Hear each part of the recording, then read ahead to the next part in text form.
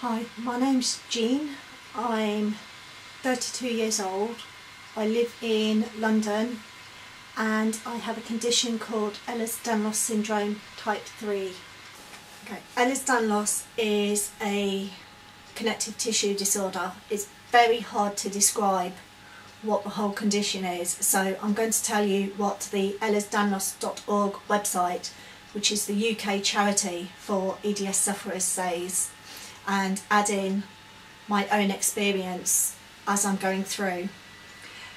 Ehlers-Danlos syndrome is a genetic connective tissue condition characterised by skin extensibility, joint hypermobility and tissue fragility.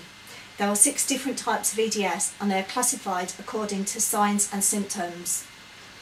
EDS is caused by a defective protein called collagen. There are more than 30 different types of collagen in the body and it is the main building block providing strength and support. Examples of areas that are affected are ligaments, tendons, organs and the skin. Consequently, when collagen itself is defective, this can produce many problems throughout the body.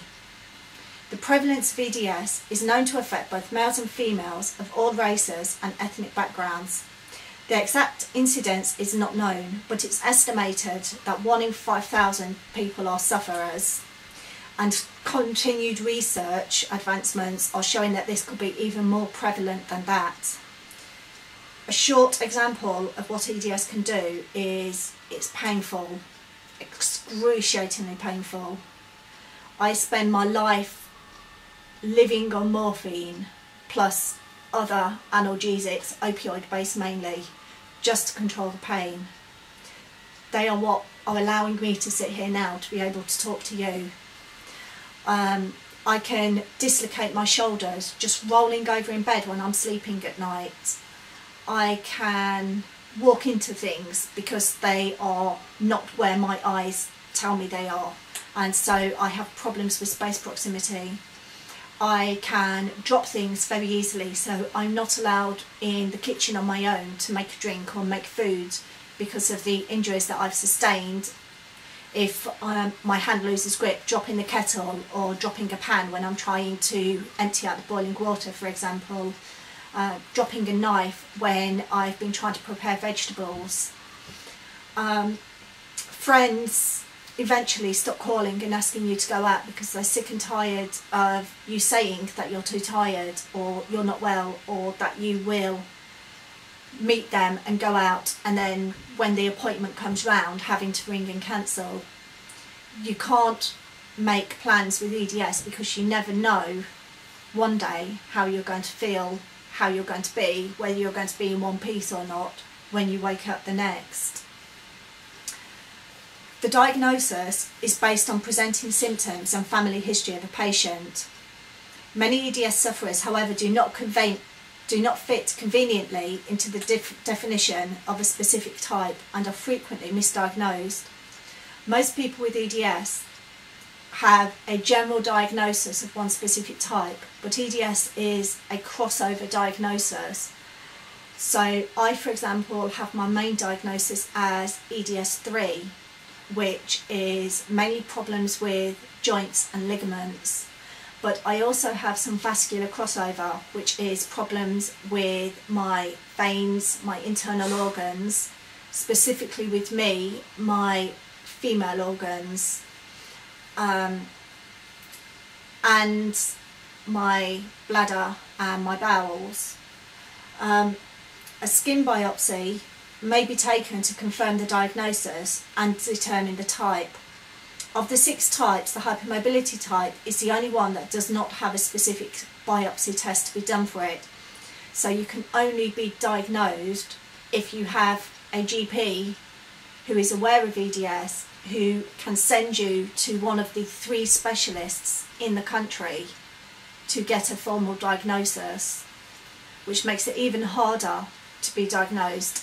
And if your GP doesn't know about EDS, then they will spend years either fobbing you off as being an attention seeker or hypochondriac because you go in and tell them that you're sick and they can't find anything wrong with you. Even worse, if it's a child and you're the parent, parents often get accused of having Munchausen's by proxy because they're going in and saying that the children are sick, or the children are saying that they are sick, and the doctors can't find anything wrong with them. So they presume that it's the parents making the child sick or making the child believe that they are sick. This is a life-destroying condition. Not only do you have the pain to deal with, not only do you have the dislocations to deal with, the unexplained bruising, the gastric issues, if you're female, the menstrual issues, the isolation because people don't understand and get sick of you complaining about being ill all the time, or get sick of you letting them down all the time.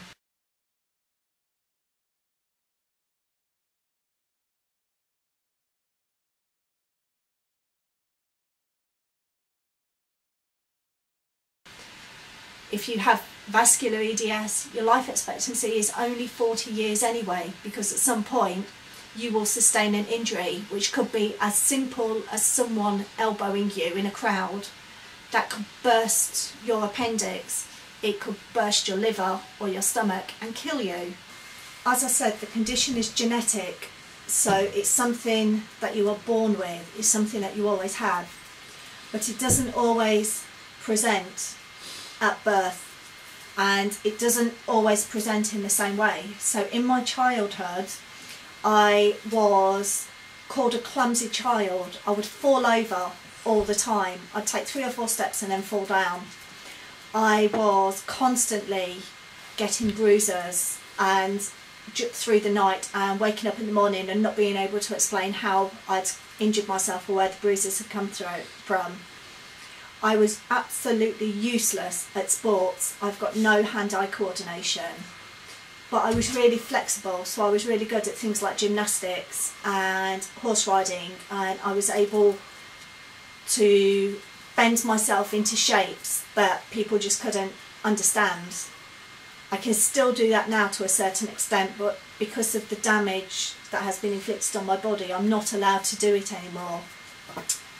I didn't have any serious issues until puberty, which is very common with people with EDS, and then I started getting incredible pain levels, mainly centred in my lower back and my pelvis, that would last for months. My parents would take me to the doctors, and the doctor would say it's just growing pains. A couple of times I was sent for physiotherapy. Most of the time I was just told to take some paracetamol or some female menstrual drugs and to go away and get on with it, and that everything would get better. But it didn't. Things got gradually worse as the years went on, and things have continued to get worse as the years have gone on. Because I wasn't diagnosed at the time, I was trying to keep up with my peers, so I was going out, I was trying to go dancing. I was actually pretty good as a dancer. I managed to get a job dancing, which again is not uncommon for people who are hypermobile. If you look at the kinds of positions that most professional dancers can put themselves in, you look at the type of positions that most professional gymnasts can put themselves in, you couldn't do that. But somebody who's hypermobile, it's second nature. Somebody with EDS can do that very easily, and it's only 5-10 years later when they realise that they can't do that anymore, and that it's incredibly painful, and that they can't actually ignore the pain anymore, that they realise that there's something wrong and start going to their doctor again and saying, hang on a minute, that pain that I had when I was a child I've still got, only now it's 10 times worse. I'm having trouble sitting up, I'm having trouble walking, I find I can't get out of bed in the morning, or I'm falling over all the time. I'm making this video to support a friend because I have been through a very similar situation to her. As I said earlier, EDS can be life destroying, and not just in the sense that you can die. This is my daughter. Her name is Morgan. She's currently 9 years old. This is the only photo that I'm legally allowed to show you, and this was taken on the 14th of April 2003. the day she was born. She's currently 9 hours old in this photograph. She was taken from me and she was adopted because of the EDS. Because I was not well enough to be able to look after her on my own, and I had not been diagnosed as having EDS at the time. Social services decided that I was an unfit mother, that I wasn't safe, and that because I wasn't disabled, I wasn't entitled to the support that they would have to provide a parent with disabilities, and so they took her from me. I was told that I would never be able to have children, so when I found out at 22 that I was pregnant, I was so shocked that I fainted. The first thing I did at my first antenatal appointment was ask for a social worker for help, because I knew that I was ill. I had been diagnosed as having mental health issues because the doctors I had at the time couldn't find out what was physically wrong with me, but I was always complaining I was in pain, I was always tired. Because nobody believed that there was anything wrong with me, I used to self-harm, because having a physical wound, people could understand, they could accept that I was in pain because they could see what it was that was causing the pain, even though I knew that that wasn't why I was in pain. I was diagnosed as having dependent personality disorder, and later on social services attempted to attach a diagnosis of Munchausen syndrome by proxy onto that. I was able to successfully fight that diagnosis, and I have since had all of my mental health diagnoses discharged because I've been successfully diagnosed as having Ehlers-Danlos syndrome. But back to my beautiful baby girl. She was born and I spent a week in hospital, and I was taught how to bathe her, how to feed her, how to sterilise her equipment. I was able to cope with 24-hour support around me so that all my attentions were focused on my baby, and I was just eating because food was put in front of me, drinking because there was a drink in front of me, having a shower because one of the nurses came up to me and said, Jean, you know, we'll watch baby for 5 minutes, you go and have a shower, etc. Then I was discharged, and I was discharged into my mother and stepfather's care. And again, while I was around support, while I was having that attention, I was able to cope. And then my daughter became ill and had to go into hospital again. And social services decided that it was my fault that she was ill. Even when the doctors told them that it was just a bacteria that babies pick up, it's common, they wouldn't listen. They decided that it was something that I wasn't doing right. I either wasn't washing my hands enough when I was changing her nappy, or I wasn't sterilising her bottles properly. And then there was an allegation that I'd hit her, and she was taken away. She was examined, and there was no evidence of anything that could be found. But social services said that they were taking her for respite for 2 weeks, and then I'd get her back. And they never gave her back. They decided that I was too mentally fragile to be able to look after her. And I wasn't going to take that. I knew that I was physically ill, and so I decided I was going to fight. And I fought all the way through the court. I kept them in court until she was 2.5 years old. She was 12 weeks old when she was taken. I kept fighting till she was 2.5. I kept saying that I was physically disabled, that there was a physical reason that I was sick, and nobody was listening. Nobody would believe me. Social services refused to give me any physical assessments, to put any physical care package in place to actually help me look after my child. They kept saying that it was all down to my mental health, that it was completely down to my mental health. I have got court documents here going all the way back to 2003. This file is so heavy that I cannot actually lift it, documenting psychiatric reports that were saying with the correct help and support I would be able to look after my child. With the correct care package I would be able to manage. Social services just ignored that. As far as they were concerned, it was cheaper to adopt her than it was to put a care package in place. And anyway, I didn't have a physical diagnosis, and they only put care packages in place for physically disabled parents.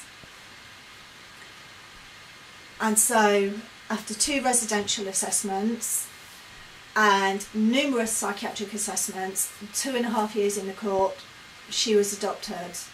I haven't seen her since 2005, and I don't expect to see her for at least another 8 years, if ever.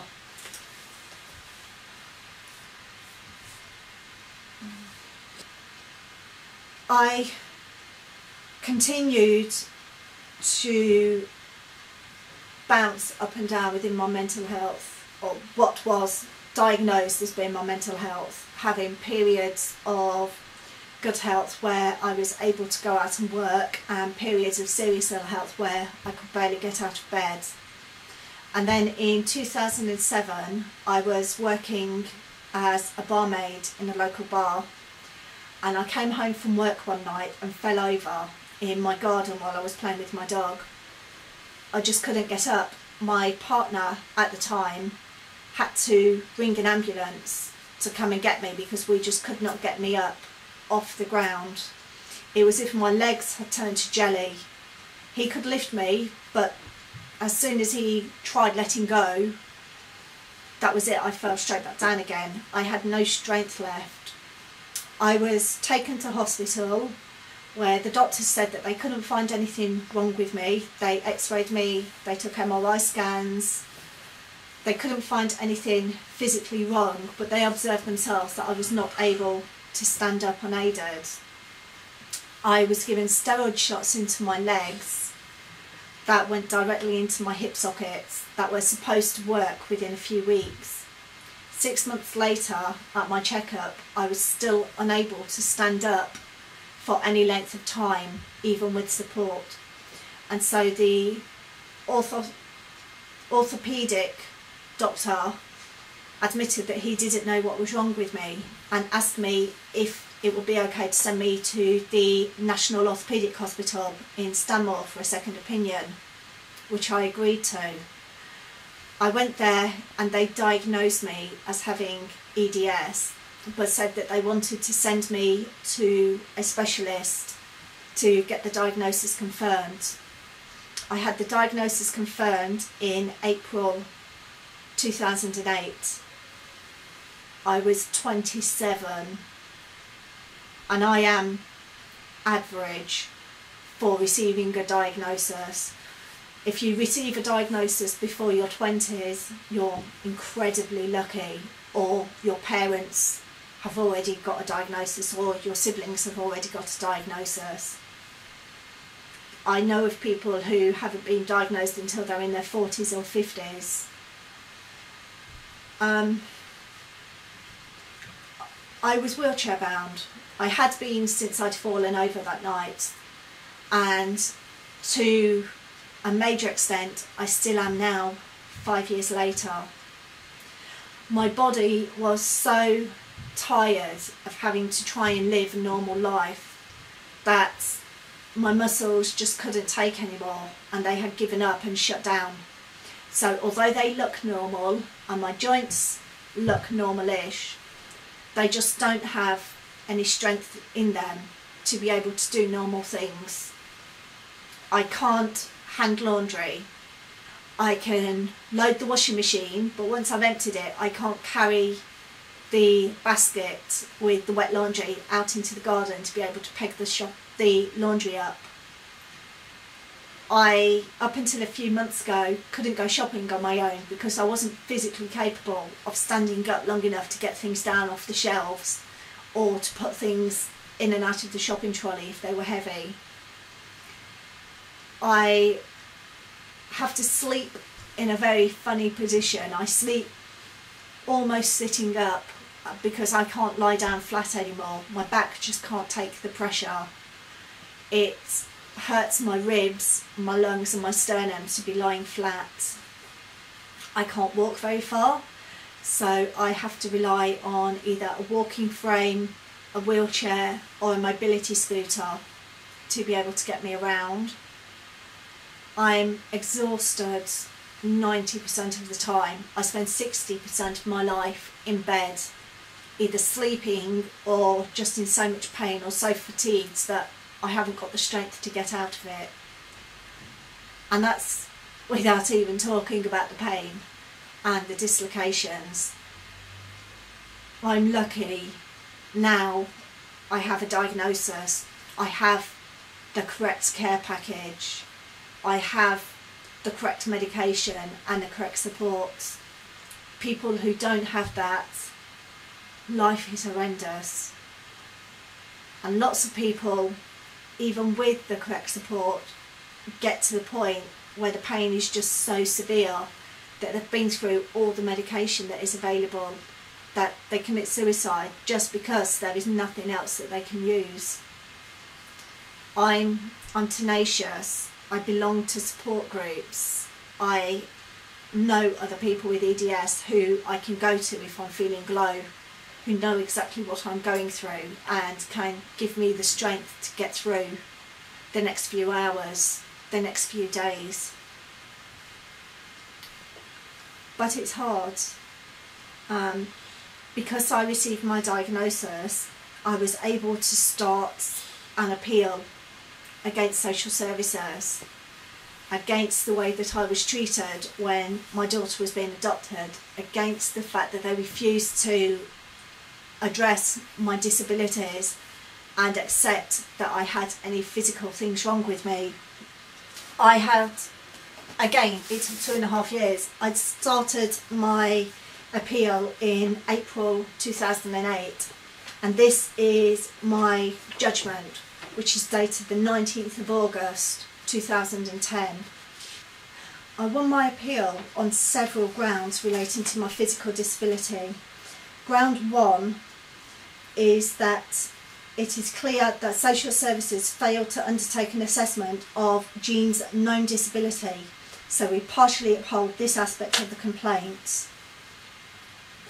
Ground two, although we cannot say that her fatigue was or was not caused by the physical condition, we are satisfied that the local authority did make the assumption that her fatigue was down to mental health and not physical health needs, and so uphold the second aspect of her complaint. The third ground is that if the correct level of support had been provided by the Social Services Department, then a more favourable assessment may have been achieved. And the panel said that this was purely speculation and therefore we are unable to reach a finding in this relation. And so, once having my diagnosis, I was able to prove that I had been treated unfairly by social services, that they had refused to acknowledge my disability.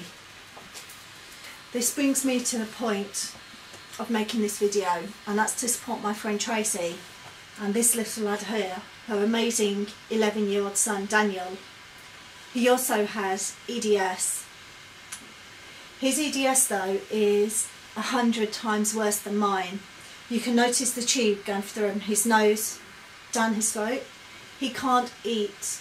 He hasn't been able to eat for years because the EDS in him affects his esophagus, his stomach and his bowels. He just simply cannot process food.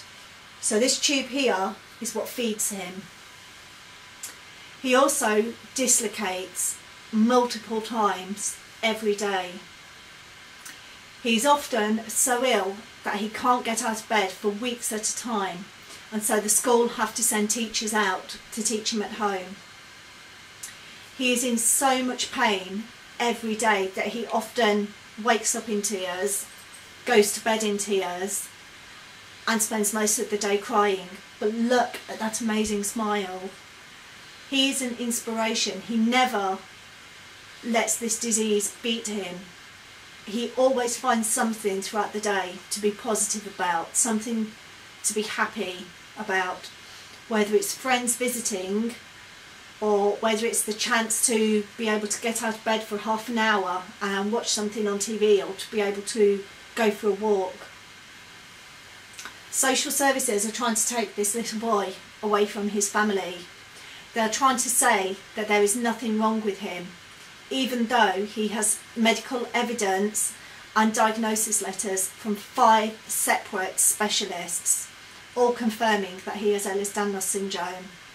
Social services won't read the medical evidence. All they see is a little boy who looks completely normal, whose parents keep taking him to hospital, whose parents keep him in bed, who believes that he is ill and he is not getting any better. He is dying while we are waiting for a cure for this condition. And social services have decided that his parents either have Munchausen's by proxy or that he's making this all up. And they are wanting to take him away from his family and to put him into a secure psychiatric unit to find out which is the case. They are hoping that if he's away from his parents, he will miraculously get better. This just isn't going to happen. Nothing is going to save this little boy apart from a miracle. Nothing is going to save me apart from a miracle. What we need is help, understanding, support, and the correct medical attention. And that just is not being provided to this child. I'm doing this video to be sent to social services to try and make them understand that Daniel is not making this up, that his parents aren't deliberately making him sick, that EDS is real. Tracy is asking anyone who suffers from Ehlers-Danlos syndrome to please make a testimonial, whether you video it, whether you write it down, and to send it to her. You can contact her on tracynorton99@gmail.com. We need to do everything we can as a community to keep this family together.